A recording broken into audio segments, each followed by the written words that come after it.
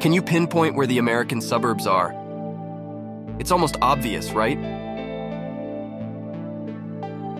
Urban planning in America is so inconvenient and bad that it has become a meme. However, this city planning nightmare stereotype doesn't apply to cities such as Boston. Why?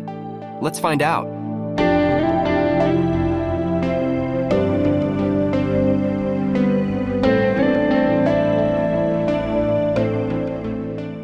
If you would like to see more videos on architecture on this channel, be sure to give us a like and tell us which topic you want to learn about next. So, why does Boston deserve the title of the most European city in the US? Let's hear from Betty, architectural expert, the creator behind YouTube channel ARTiculations, who lives in Boston. I moved to Boston, Massachusetts last year, a city that is highly walkable, has extensive public transit networks, very few grids, lots of medium to high density buildings, and even has lots of architecture that look like they're directly plucked out of Europe. This radically differs from the typical American suburban area where most Americans spend their childhood. Endlessly long streets of one-story houses, no public transportation, and very remote infrastructure. In such neighborhoods, you simply cannot survive without a car.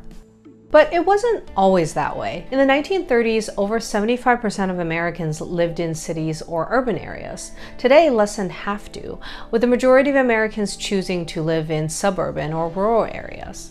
A century ago, the US was also a world leader in having some of the most advanced and widely used public transit. However, today, outside of a few major urban centers, public transit is nearly non-existent in the US. And Betty is not the first to notice this subtle European scent in Boston's vibe. Of course, European cities come in many different forms. However, a common theme among many European cities is a tension between old and new, where historic buildings and old neighborhoods are interwoven with contemporary buildings and developments, such as in London, where the Shard and Gherkin Tower above many historic landmarks around the Thames. So what's the main problem with American city planning? In a nutshell, it's cars. A lot of cars. A pretty damn big number of cars. Most American cities are designed for the automobile. They consist of grid-patterned road systems. They are rampant with urban sprawl and are really completely pedestrian-unfriendly. I mean, really. Visit any major city west of Virginia and you find out that it looks like this. Humongous, super-ultra-fast highway that went through the city center, a small downtown with a couple of skyscrapers, and around that area, infinite single-floor suburban that scratches all the way to the horizon. So if the secret of sustainable city planning is in the synthesis of old and new, why didn't other American cities experience such a change? Aren't they old enough? Look at a map of the United States at that time, and you will realize that the oldest colonial cities were founded by Europeans on the Eastern Shore. That is why they were most influenced by European architecture. In addition to the influence of the European style, the fact that these cities developed organically, without global planning, as cities that were founded in the 19th and 20th centuries, played a significant role. There's a reason why most European cities and some of the oldest American cities are situated on rivers and other major waterways. Because before the steam engine and railway travel was invented, traveling by water was the fastest and most efficient. Hence why port cities have historically been centers of trade and commerce, which in turn resulted in them becoming large urban centers. Thus, unlike planned cities, which are often inland, organically developed cities like Boston and many old European cities have little to no grid patterns, and often have streets that more resemble a bowl of spaghetti. Boston's growth was largely organic and occurred well before the invention of automobiles, resulting in narrow streets, smaller buildings, and compact city blocks. This layout lends itself to a pedestrian-friendly environment, with many streets resembling old European cobblestone lanes. Notably, Boston was the first US city to establish a subway system in the 1890s. Today, 1/3 of its residents use public transit for commuting, a significant figure compared to the national 5% average. Even with its transportation challenges, Boston's transit system ranks among the nation's best. Boston ranked particularly highly in terms of accessibility and convenience. The average commute time for transit users is just under 40 minutes, which is one of the shortest in the country. While post-World War II North America saw a stark divide between single-family homes and high-rise towers, Boston remained an exception. It maintained a medium-density cityscape filled with townhouses, triplexes, and low-rise apartment buildings. The city's tallest building, the John Hancock Tower, doesn't even rank among the country's top 60 in height. Historically, Bostonians resisted ultra-high rises.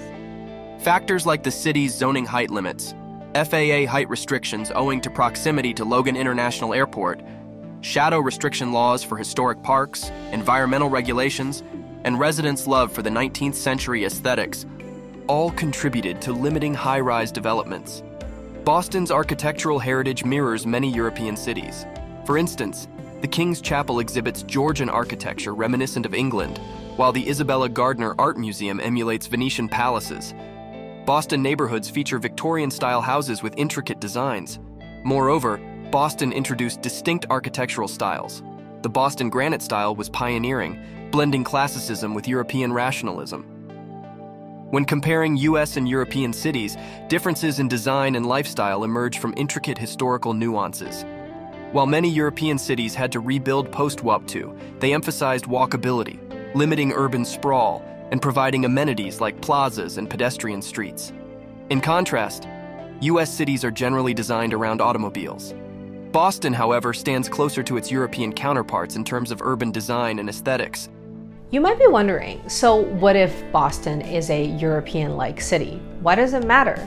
Well, it shows that one of the most American places can also be one of the most European.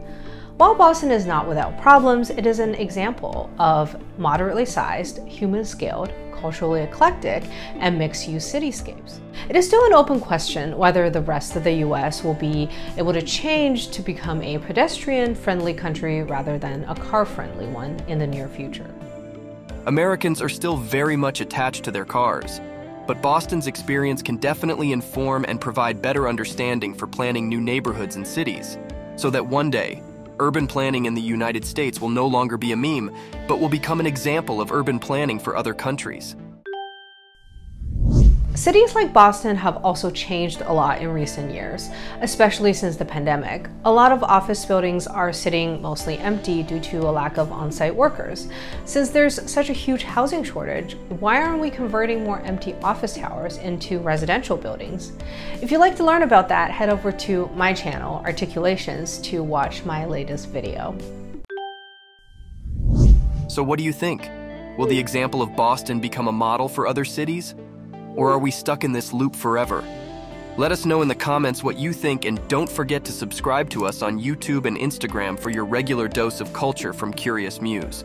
Also, if you enjoy our content and would like to receive actionable tips and insights that help you grow, make sure you subscribe to our free newsletter. Check out the link in the description, and see you next time.